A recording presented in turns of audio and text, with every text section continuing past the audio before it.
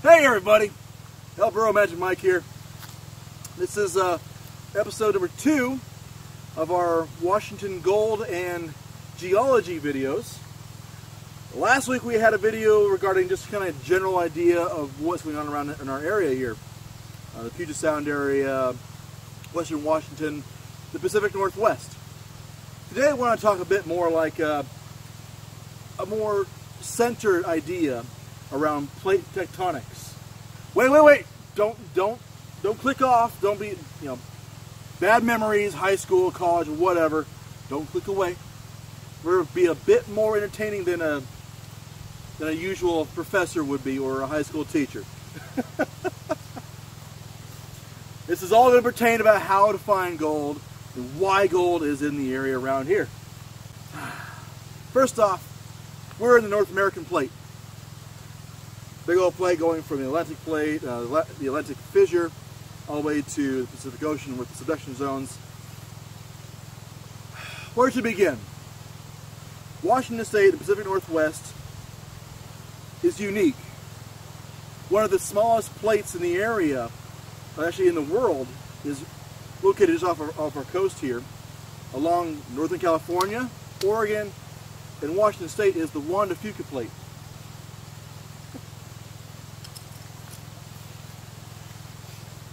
I have Juan Fuca. I heard that Juan part. Fuca. Juan Fuca. Juan Fuca? Fuchsia? So, about, say about 800 miles out into the Pacific Ocean, there is a separation, there's a fissure that's actually separating. So you have the Juan Fuca plate that's actually pushing into the North American plate. That's current present time.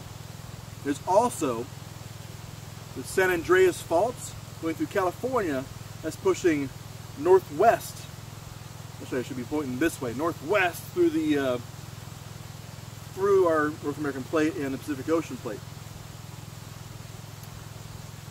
What's unique is it's causing a rotation of our area between BC, Canada, just north of us here, and down into Northern California.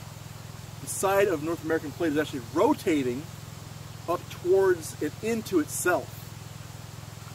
The center of this rotation is in Pendleton, Oregon. And here's a little diagram of what's going on, the actual movements of the plate. So you can see, here's Canada, here we are, and here's California.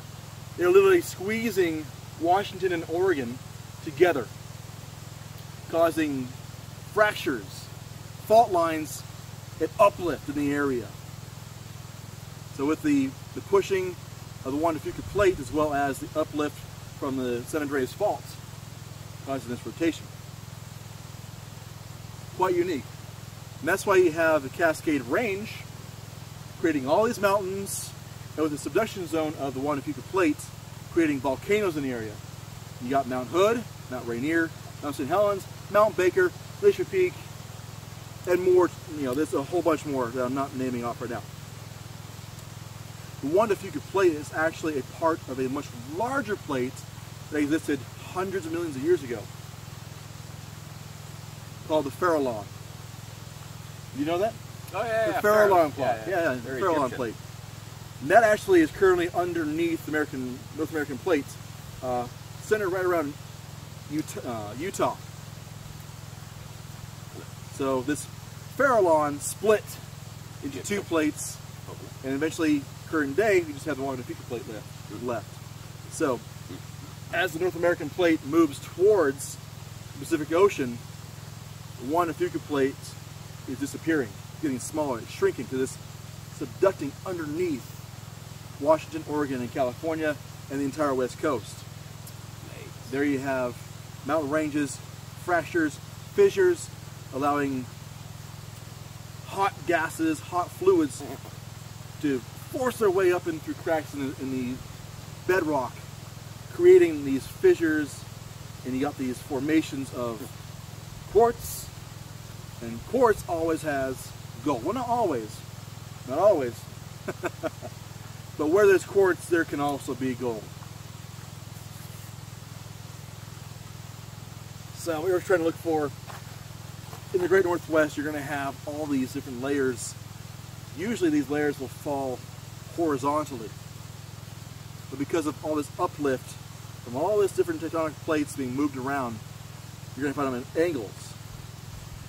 Literally all these layers of basalt, sedimentary layers, volcanic layers, they'll be pointed towards the sky. Sky high! Gold! Looking at one right now. I want to know what that is. It's a mountain. It's a mountain. It's not easy. Is that an ancient volcano? Yeah, sure, you bet. Is that an old sedimentary layer? Ah, you bet. I don't know, because I can't see it from here too well. It's glacial tail all the way up. No. Which we covered last week in passing a little bit in glaciers, but plate tectonics, just a quick little overview. Quick?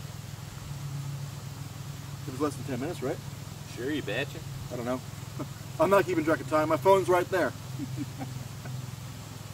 But it's lunchtime here. Have some little bit of food, some nutrients, and back to digging. Yeah. Woo! Get that gold. Catch you next week for the next lesson. Woo!